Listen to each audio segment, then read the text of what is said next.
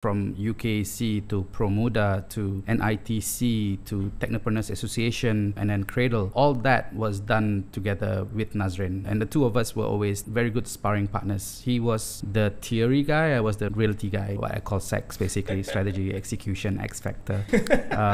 The combination of us was the X factor. Makes sense. Yeah, he was the theory guy. He was a policy guy. He was the ideas guy. You need somebody to stress test those things into reality, right? I always became that sounding board for him.